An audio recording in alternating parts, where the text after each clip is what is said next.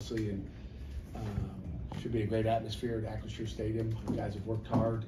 We think we've cleaned up some things we need to clean up, and obviously, nothing is, you don't snap your fingers and fix everything you'd like to, but hopefully we will go out and play like we expected to when the season started. So, questions? It occurred to me that on Monday we never just asked you directly. Is Phil starting on Saturday? Yes. Pat, you talked about on Monday about how you thought you guys need to do a better job of having simulated pressure in practices. How did you go about that this week? Just getting our rocks, our scout team too. Again, simulated is a little bit different what you're talking about, but just getting the better pressure and guys picking it up. So it's just a matter of how fast you're playing. If it's really slow, it's not as good. And in some of our individual periods, we brought over the rocks even just to help out the D line on twists. Just getting fast, fast guys doing it, quicker. And again, you can never emulate it. We have an ACC period every day. We call it ACC, where we go good on good. It's one defense against one offense. We go. We got 10 plays this week. Usually we get 8 to 10 plays a week. Besides that, we go fast. Skelly, which doesn't really help, but so we've worked it enough in individual for the quarterbacks just to feel pressure and throw better on during pressure, because we're getting a lot of pressure. We're not protected like we'd like to. That's why the run game has got to be clicking, and we've got to give our quarterback time. I heard you, Brian, you cleaned up your pass rush skills from Rhode Island. I did? In practice. I don't know about that. I don't know where you got those. You didn't get involved in rush the quarterback a little bit? A little bit in individual, just because I wanted to teach some of those, some of the DBs just how to do it. But yeah. I guess maybe you saw that, but yeah. Sure, are you standing up on the hill during practice? Because we have our own policies. A little birdie told me. What did you see from the offense this week? And were there some encouraging signs you saw from practice? Yeah, no doubt about it. And again, like we always like to, look at, what's wrong and not look what's right, Jeff. But there's always something to fix. I'm glad it's, really just, isolated in one unit as opposed to all three. If you had like all these things and you're busy plugging up holes everywhere, that becomes even more problematic. But we will get it right. That's what we do. That's why we get to coach. And that's what you love about what you do. Otherwise, you kind of, if everything was perfect, like what would we do? So it's a challenge, and it's fun, and we'll get it right. It's our coach's job to get it right. Our offensive staff, it's our players' job to get it right, and we need to go out and execute as a unit. Pat, your time as head coach, I've seen you take the reins and kind of get hands-on with the coach, and when you see something that's very important to an upcoming matchup, what are the things you do? I know you said you're not a quarterback guru or quarterback whisperer, but what are the things that you do to be hands-on to help with the quarterback situation? Jerry said I'm rushing the quarterback. I'm trying to put some slow pressure on. That'd be slow pressure. I'm doing whatever I can. I think I mentioned it in the meeting. Just about where my time is. And when I say I spend time, I spend time in the meetings with the defense, and I don't spend much meeting time with the offense. But if you notice, when I'm on the field, I'm spending 100% of the time with the offense, trying to look at those little details, looking at the effort, looking at the execution, right there, and getting immediate feedback as opposed to waiting. And that's kind of been my method all along. But doing whatever we can do just to clean up the details and get it fixed. And it's been little things here and there, and I don't want to get into the weeds, but we got some good work in this week, I can tell you that. How have your Eagles helped Phil? Like your Eagles are your captains, the guys that can help set the tone, and maybe not necessarily like helping, like talking to him, but helping him and like, hey, we have to do these other things on our team to make the situation better. Yeah, I think the Eagles met with Phil. Phil were actually asked to meet with them, to be honest with you, because he's a leader, and I think they had a great meeting, and show of support, like everybody needs. And I think they all recognize, they know the issues. They all watch the tape.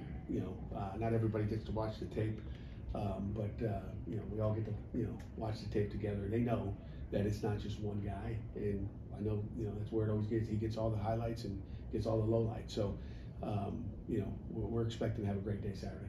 I think it was maybe 2020, and I think you talked about it after the season. That midway through the year, maybe after the Notre Dame game, you kind of got more involved with the offense, kind of spent more time with those guys. COVID year, maybe? I think so, yeah. It was a COVID year, sat right in here.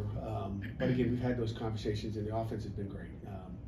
So, again, I'm going to have my opinions and stuff, but again, I'm not the guru. And again, I don't think, I don't think any offense coordinator, defense coordinator, special teams coordinator wants, a guy that really doesn't know the details. Like I said, I think they do a fantastic job. I've been around some offense coordinators, whether it was at Michigan State or here, and they're detailed and we're good at what we do. We just got to execute it better. And again, is that slimming down what we do? When I see lack of execution, I think too much.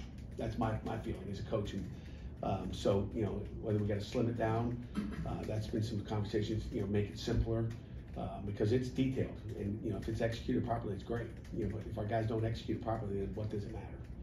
Do you feel like your team's a little on edge this week? Do you feel like they are upset to be in this current spot? There's no doubt about it, but we're not looking backwards.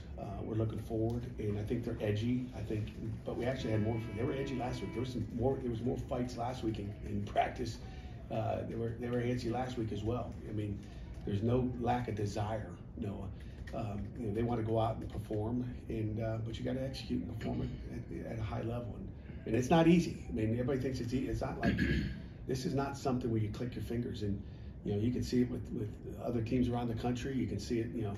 Alabama's got issues too. I mean, there's issues out there. There's a bunch of teams that have things that they're trying to fix, and we're just one of those as well. When you have one unit that's kind of lacking confidence, do you think all it could take is maybe just like one really good drive to get them going in the right way? I think it could take one drive. It's one game. And again, you're in a one-game season, and again, like I said, I'm always going to take it from a positive.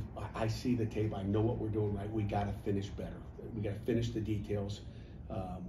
We know how to get lined up. We know how to, we just got to finish it. And again, it's up to 11 guys finishing the play.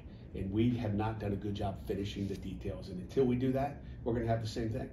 Pat, you just mentioned Alabama. They made a quarterback change, and they're trying to find their guy. You mentioned the other day you don't like to change that position because it's different. But in the past, in 17, I think, for example, you had 3 guys in there. Yeah. So what makes this situation different than that one? I watch practice every day. I watch the game tape every day. I watch the pressure the quarterbacks have been under, and I see all the issues. Back in 2020, whatever year that was you're talking about, Will, I mean, every year is different. Every quarterback's different, and I'm going to be patient with it. No one's saying there's not going to be a change, but I look at the whole picture. I see everything, not just, I just don't see the little things or just this. I got to look at the overall picture, and I think I'm smart enough and done it long enough that we'll make the right decision when the time is right. You often talk and hopefully you guys will come in here and say, Coach, you're damn right. Good job. You often talk about the 24-hour rule, win or lose. You absorb it for 24 hours, then you get rid of it. How has Phil dealt with that? Has he been a 24-hour guy where he comes in, he refocuses really quickly to get back in it? He's been great. He's done that every week. So he can be great during the week. We need to do it on game day. But he's been great. I mean, not issues at all. He's as cheerful and happy as I've seen a guy. What does your defense have to do this week specifically to stop Drake May? Great question. We can't lose our details. We lost our details a year ago. Okay, he will drive you crazy because he can throw it, make every shot. He's got great ability, and then he scrambles.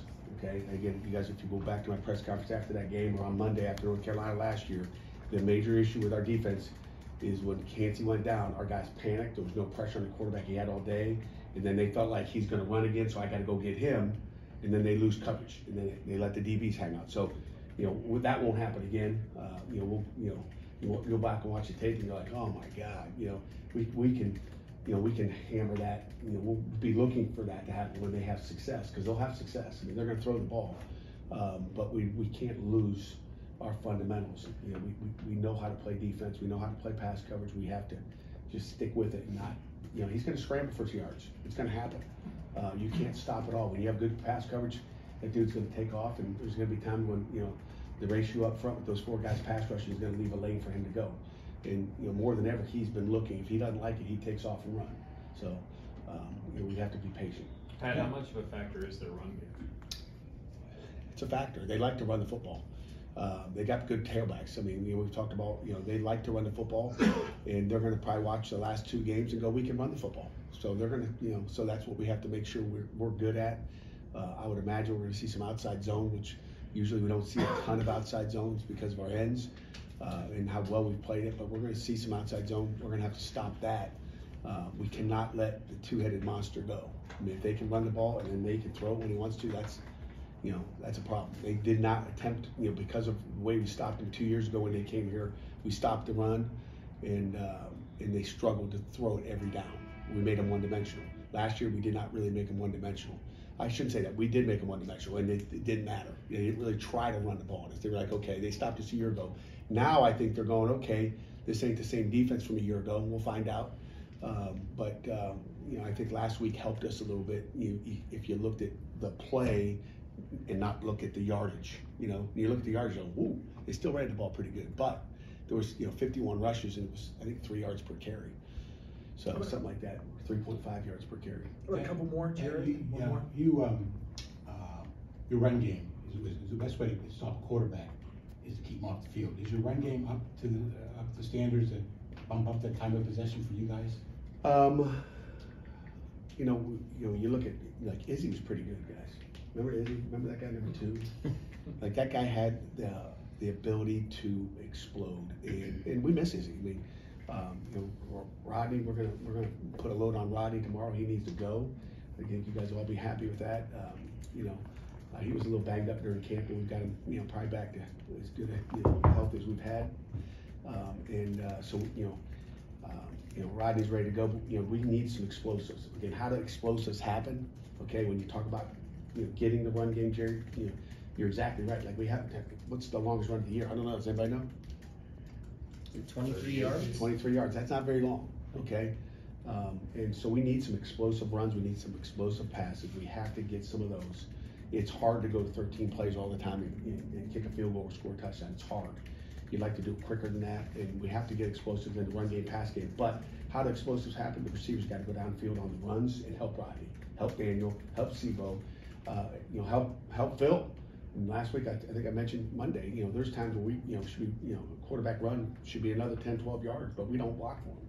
And that's disappointing, and that goes on other guys, not just the ball carrier. So we gotta finish, every play, to the echo of the whistle. Sebo had a 38-yard against Cincinnati. Dom, you got the last question. Thanks, EJ. In terms of North Carolina defense, is there any different? Do they play a lot different than they did last year, or do you think you expect much of the same this season? It's hard to tell. They play some 4 down, which is what they major in. They do sprinkle in the 3rd down, the 3 down stuff. So wouldn't be shocked to see them play some 3 down. But the good thing is we've done that for a couple weeks, so we got our answers for that. So we'll see. But I can see them jumping into some odd stuff and maybe blitzing like the last two teams have done, which has caused us a little bit of issues, I guess. But our protection much better last week compared to Cincinnati was atrocious. Coach, thank you very much.